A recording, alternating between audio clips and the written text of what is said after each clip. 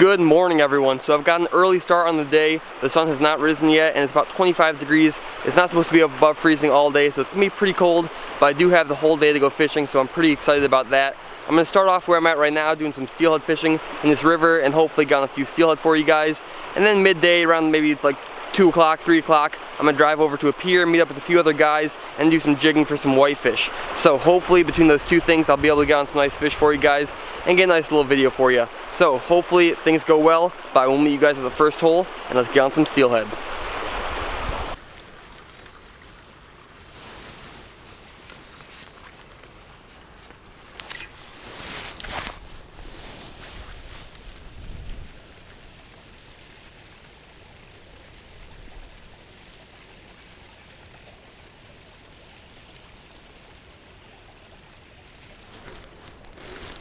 Oh, got a fish on, guys. Got a fish on. Nice. Oh my gosh, I did not think I was gonna hook up.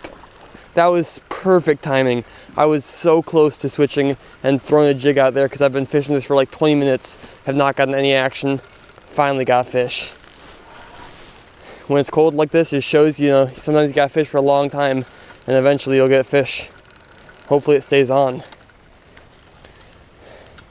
Man, this fish is pretty lethargic. I mean, he's pulling real hard, giving some real crazy head shakes right there, but he's just kind of staying in the deep hole, staying in the current, not going on any big runs because it's pretty cold. And in any small rivers too, it seems like these fish don't go on big runs. They more just, I mean, they pull just as hard, but there's not as much room for them to fight around, so they kind of just hang in the hole and it's going little smaller runs basically, but still tons of fun to catch and a little easier to catch them in the small rivers like this. Sweet. Okay, get him above me, get him above me. Dang it. There we go, in the net. Nice. That is a good fish, guys. Check it out, got the hook right in the corner of the mouth. Got that little pink egg. Worked perfectly. Nice little fish. Way bigger than I actually thought it was gonna be. So great looking fish. Super pumped with it. Hopefully the first of many, or at least a few more. So either way, let's get this beautiful fish back in the water and try to catch his friends.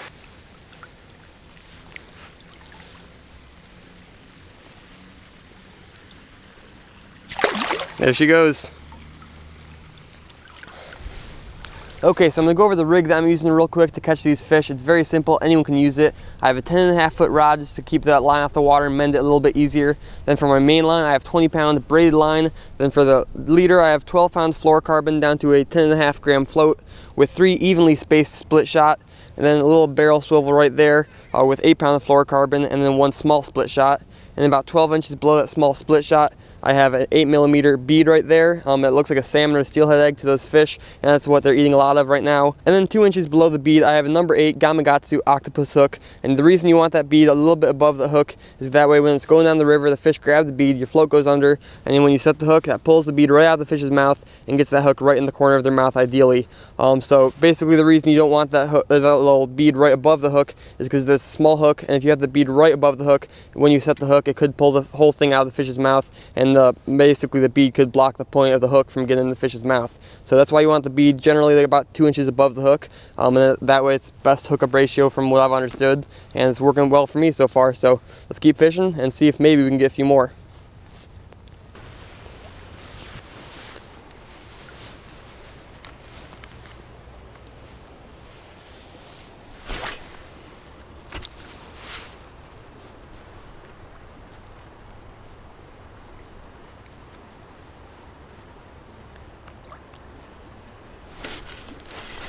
There's a fish, guys. Nice little trout, looks like. That or a tiny steelhead. No, it's a little brown trout, nice. I was hoping I could get a brown trout. I was just told that there are some nice sized brown trout in here, and I love brown trout. I never get to catch them.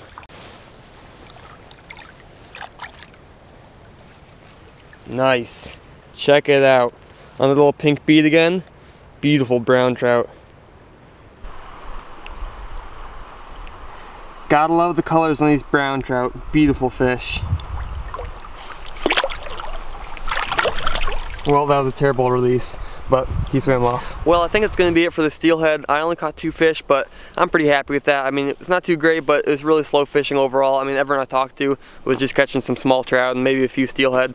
Either way, every time I can catch a steelhead by myself, though, it's a big confidence booster. I mean, I've caught lots of steelhead in the past, but a majority of the time, I'm fishing with other people at their spots, which is much easier. So just going out there, finding my own spots and catching fish on my own is a big confidence booster. Even though it is more fun fishing with other people, it's just good to know I can do it on my own every once in a while. So either way, we're not done fishing though. We're now going to go out to a freezing pier and stand out there for a couple hours and try to get some whitefish. So hopefully that fishing is a little more active and a little more aggressive, I guess, or more fish.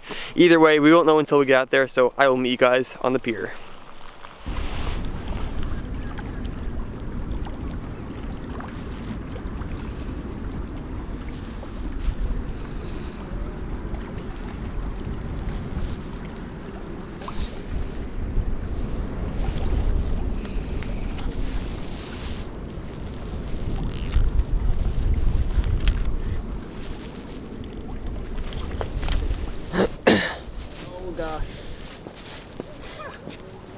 He's going crazy. No! Oh, no. Man. It's the 4th one.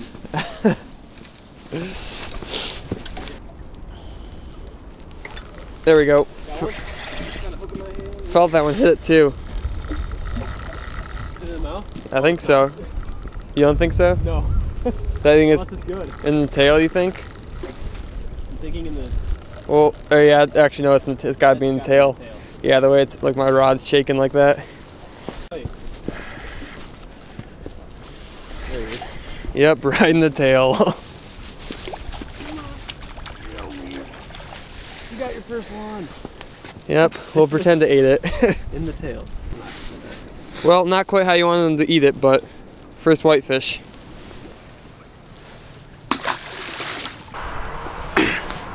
Well, that was a pretty tough day of fishing, unfortunately, but that's how it goes sometimes, especially this time of year when it's so cold. We did catch a few other whitefish that I didn't put in the video, mostly because it was pretty dark at that point, and all the fish we caught were snagged, unfortunately, but all the fish we saw being caught by other people were also snagged, so I'm not sure what was going on, but that's just kind of what happens sometimes. You accidentally snag fish when you're vertical jigging like that with spoons.